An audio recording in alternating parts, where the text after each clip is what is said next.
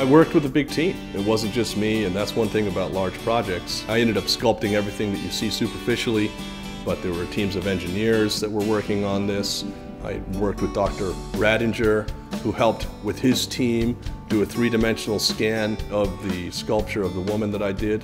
Typically what we do is we go from large scale and we bring it down small. So we'll scan a building that was damaged or scan a full-size house, and then we'll shrink it down and maybe 3D print that house in a small scale. We typically don't go the other direction, taking something small and going large. Making it small gives you the opportunity to study it in a smaller scale, hold it up, see it in different lights, do a 3D scan so it's not completely complex, and then we blow it up from there. When you're scanning something as big as like one of the buildings on campus, if you're off by just a millimeter or two, you can't see that in the cloud. And when you shrink that down and print it, it looks perfect.